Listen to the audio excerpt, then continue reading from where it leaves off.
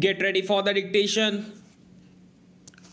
Start. It is constantly held and accepted that strict rules of evidence are not applicable to the proceedings before the labor court oblique tribunal, but essentially the rules of natural justice are to be observed in such proceedings. Labor courts oblique tribunals have the power to call for any evidence at any stage of the proceedings if the facts and circumstances of the case demand the same to meet the ends of justice in a given situation. We reiterate that in order to avoid unnecessary delay and multiplicity of proceedings, the management has to seek leave of the court oblique tribunal in the written statement itself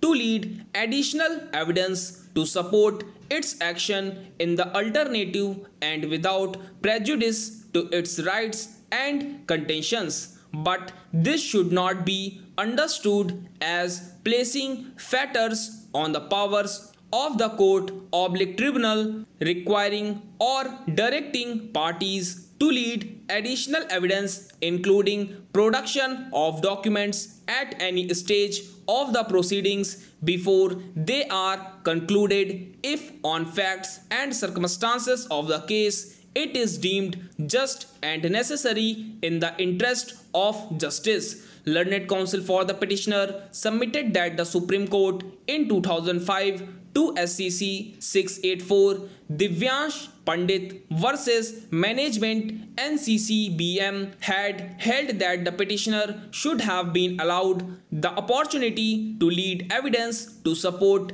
its domestic inquiry after holding whether the respondent number 3 was a workman. Still further, learned counsel for the petitioner relied upon 2018 SCC 21 ML Singla versus Punjab National Bank and another and submitted that in the interest of justice at any point of time both the employer and the employee could raise any question which went to the root of the matter. He submitted that before the case was concluded, parties could always adduce such evidence which could have bearing on the decision of the case. In the instant case, therefore, learned counsel for the petitioner submitted that when after the labor court had decided as to whether the respondent number 3 was a workman, it ought to have allowed the parties to lead further evidence as to whether the domestic inquiry was properly conducted or not,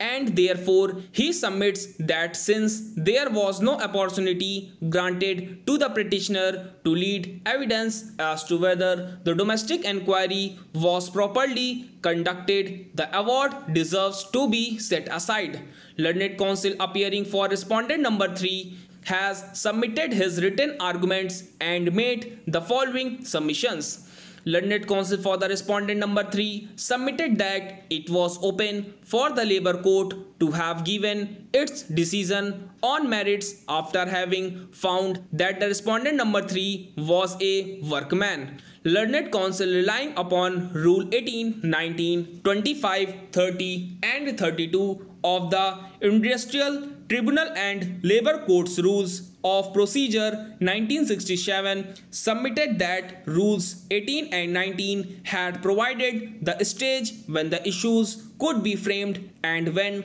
documents could be filed. He, however, submitted that the framing of issues was not essential for the labor court and only as per the law laid down in 1978 Labor and Industrial Cases 1667 Hindustan Tin Works versus its employees. Additional issues could be framed since learned counsel for the respondent number 3 had heavily relied upon rules 18, 19, 25, 30 and 32 of the 1967 rules. The same are being reproduced here as under. issues after the written statements and rejoinders if any of both the parties are filed, and after examination of parties if any, the industrial tribunal or labor court may frame such other issues if any as may arise from the pleadings. Stop.